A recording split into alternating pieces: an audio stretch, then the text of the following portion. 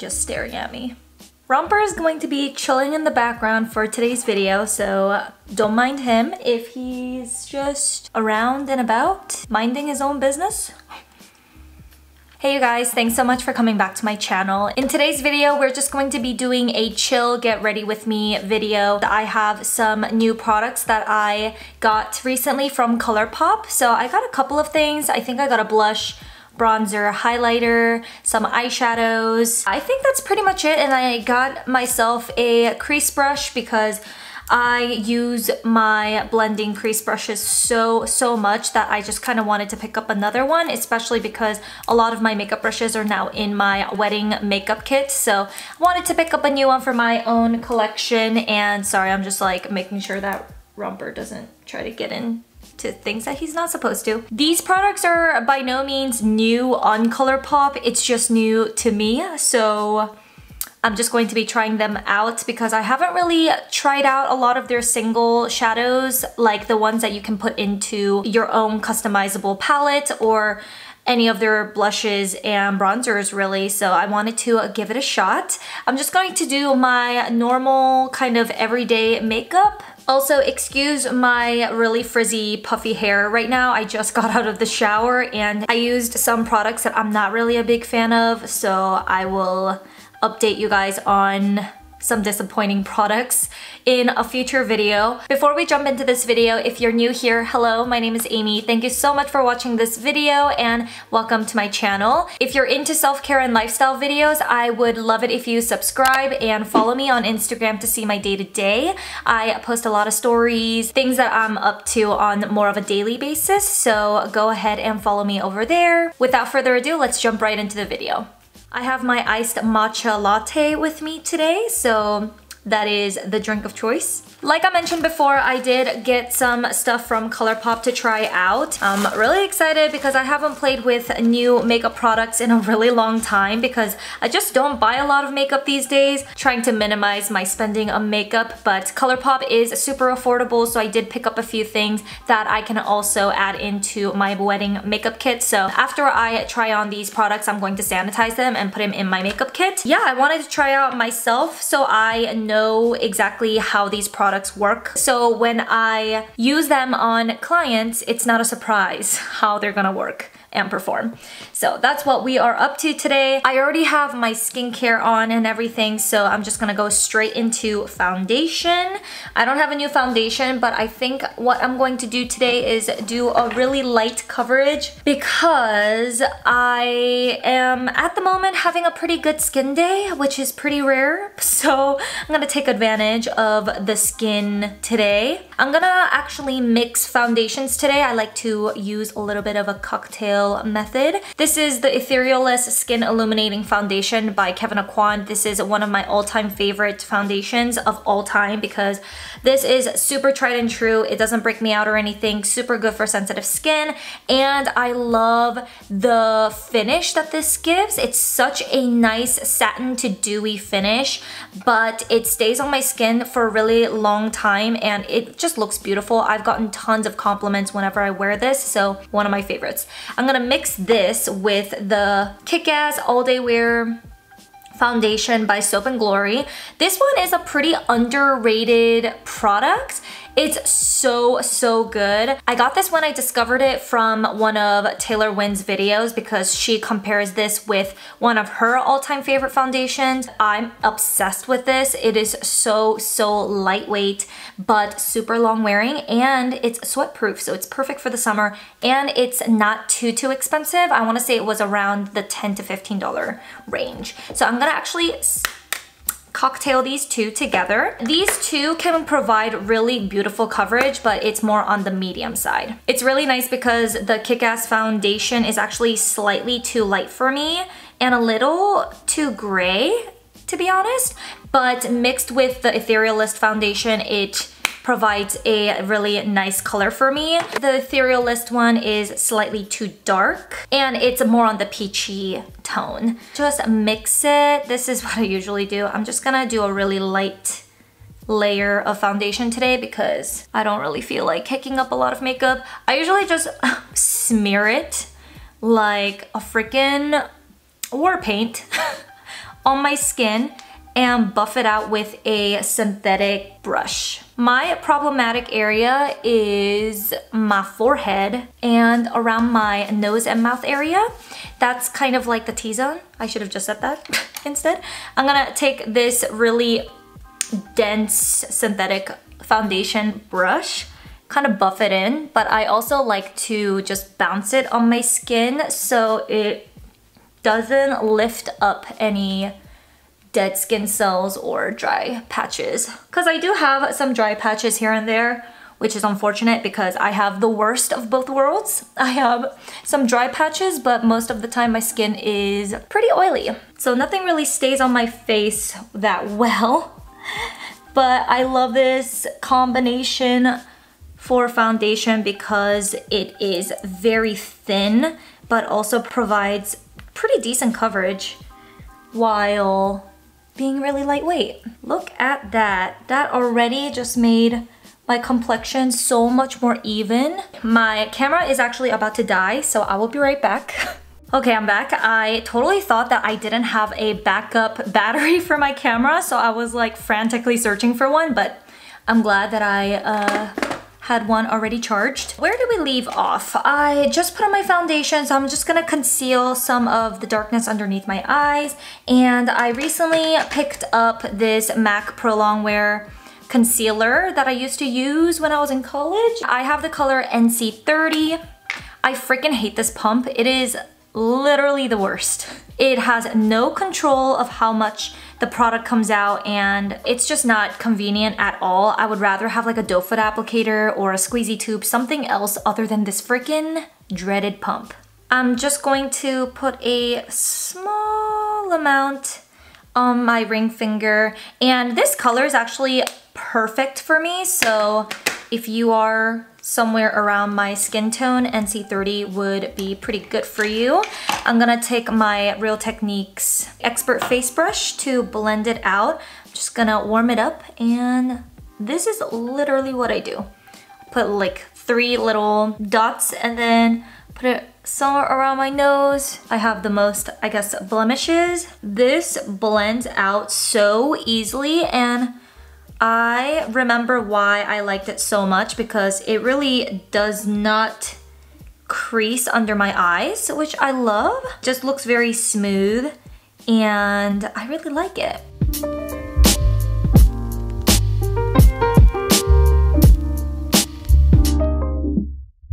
I think the complexion is where I want it to be because I don't want it to be super full coverage or anything. I want like a light layer of foundation today. Oh my god, I cannot deal with this hair right now. It is... I can't.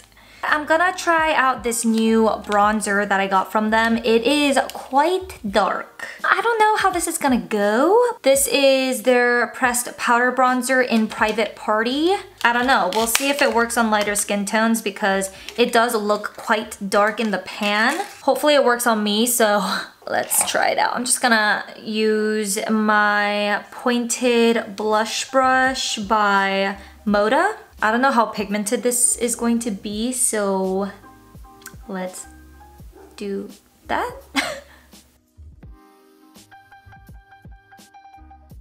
Just gonna do a very light layer of bronzer because I don't want it to look super fake.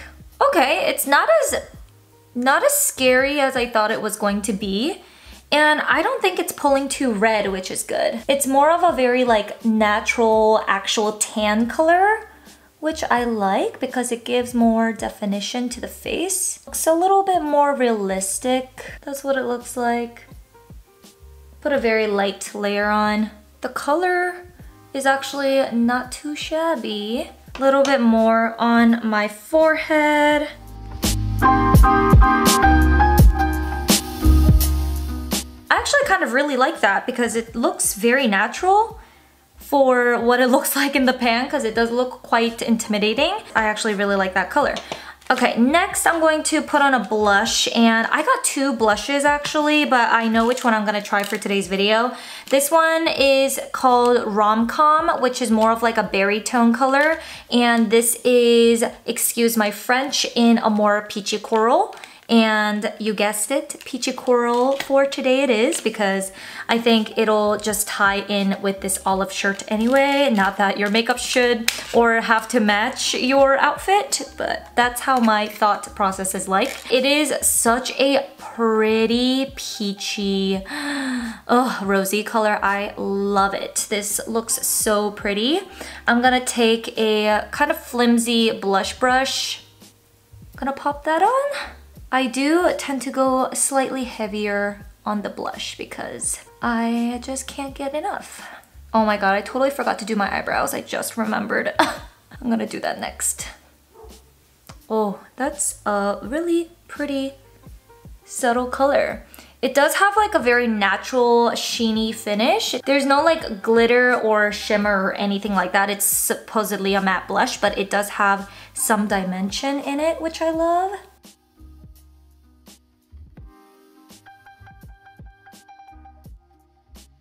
I don't really focus my blush too heavily on the apples of my cheeks because I find that it makes me look a little unnatural. I kind of like to make it a little higher along the temple and then kind of contour my cheeks with it. Oh, so pretty.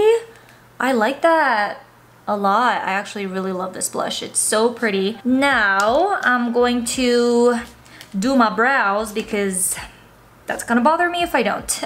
I'm just going to take my Anastasia brow powder duo in soft brown. I use this every single day. I only fill in the area where I don't have as much definition because I do have microbladed brows, but the pigment faded a little bit more on the ends of my brows. Probably because of like all the anti-aging products that I use it on my face. So I like to fill in those areas that are losing pigment. Having microbladed brows are literally the best because you don't spend nearly as much time on them. God knows how much time I lost with my brows. Super easy and simple. Gotta put on some highlighter because I'm excited to try this. I have this highlighter in Dreamscape. It looks like a very typical champagne color, but it's more on the lighter side. It looks actually pretty frosty. We'll see how this looks. It looks pretty white actually. It looked more champagne-y on their website, but hopefully this doesn't come out too frosty on my skin. I'm just going to use a highlighting brush. This is by Morphe. It's the M451. Gonna just put it along the temple and then on my cheekbones. Okay. Put a little more right here. Oh yeah, that's pretty. Okay. It's not like stark white, so that's nice. It looks really finely milled, so I like that. It doesn't look like it's just like laying on top of my skin. Oh. Yeah, that looks pretty. Can you guys see the shine? Ooh, I like it. I'm glad that worked out because it looked really, really light in the pan, but now moving on to the eyes, I'm actually gonna put on some lip gloss because I hate foundation lips. It is like one of my biggest pet peeves on myself. This is such a natural, pretty color. I love this one so much. This is by Bite Beauty. It's the French press lip gloss in Dirty Chai. Pretty sure they discontinued this because they were moving into a whole vegan line, I believe, which is great, but I think they got rid of a lot of their products because it wasn't fully vegan, so I think this was one of them. I bought 4 different eyeshadows and they're all the single pan ones. I got 2 different browns and then 2 different like highlighting pops of color. I actually don't have a transition color available, so I'm going to use the same bronzer that I have in Private Party and use that on my eyes to create a transition. And I actually picked up the ColourPop crease brush as well because I wanted to try their brushes. I feel like these crease brushes you can never have too many of. These are the brushes that I use the most. start putting that in my crease. Oh, this is such a pretty color for your crease. Very nice. I really like this color on my eyes. I feel like I like it more on my eyes than on my face. I mean, on my face it's really nice too, but I like this. This is so nice. I also really enjoy using a bronzer for your transition shade because it just looks really natural. It's almost like a really nice tone of brown that's very seamless. That already gives a lot more definition to my eyes than it looked without it.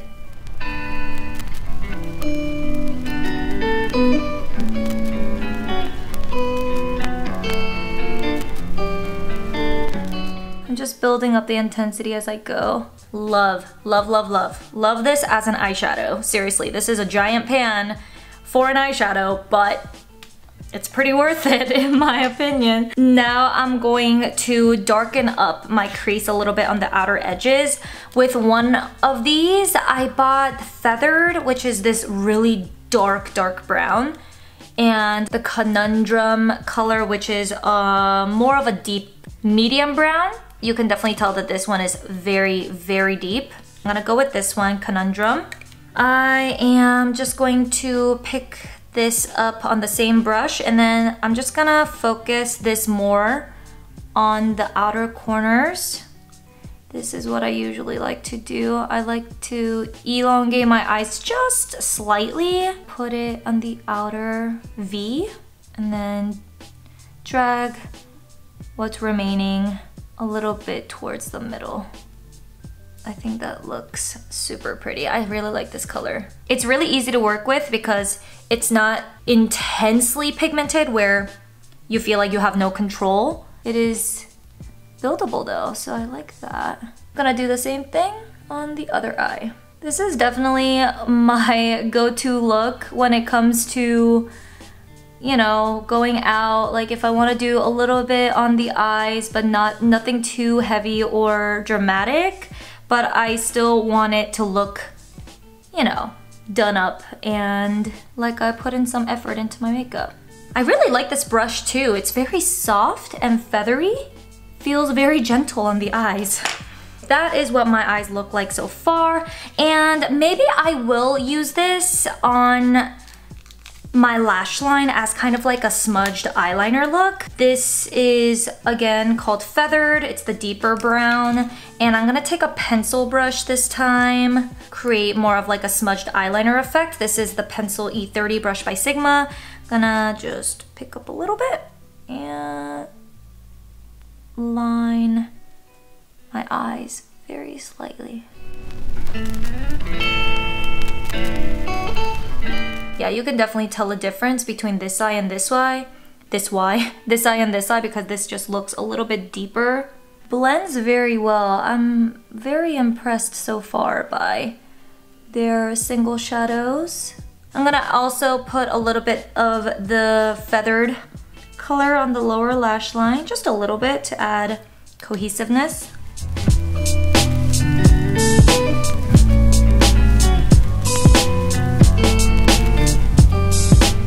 So far so good, guys. I really love all of these things. I think I'm actually able to use all of the eyeshadows, which is great.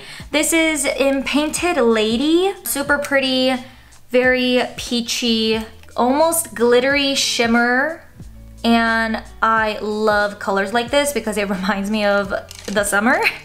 And I'm just gonna take a flat, just regular old paddle brush. I'm gonna put this, I might actually have to use my finger for this because these type of shadows work best with your fingertips. So I'm gonna put that, ooh, that is pretty. Has a little bit of fallout though, but nothing big. I really like this color and I really like the little specks of glitter. I think like shimmer on the lid honestly just makes your look so much more glamorous than it would be if it was an all matte look. I love my all matte looks for daily wear obviously, but something about putting shimmery eyeshadow on your lid. Gonna stipple that on. After that, I'm gonna use the last eyeshadow remaining, and it is in the color Let Me Explain. I love that. That's so cute. I'm gonna use this as my inner corner highlight. This is the color. I'm going to just use another different pencil brush. Put this on the bottom and on the middle of my eye.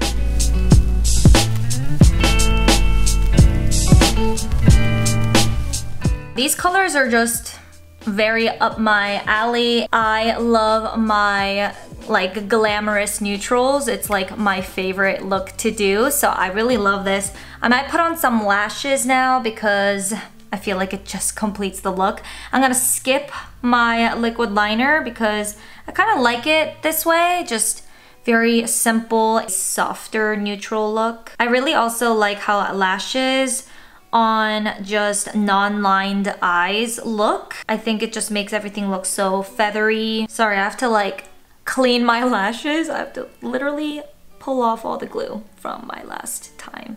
I usually use my House of Lashes eyelash adhesive, and then I love this little lash tool by Velour.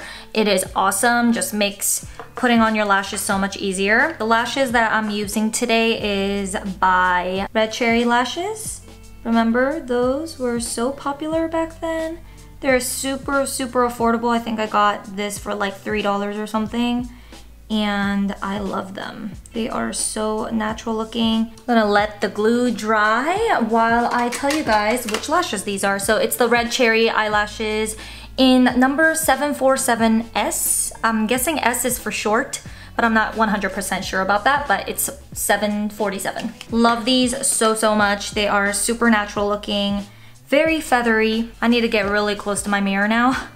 So I'm gonna pop these babies on and I'll be right back. I love these. They just make your eyes look so much prettier, but they're so, so light and easy to put on and not too dramatic. I love this. It's like a very nice everyday lash.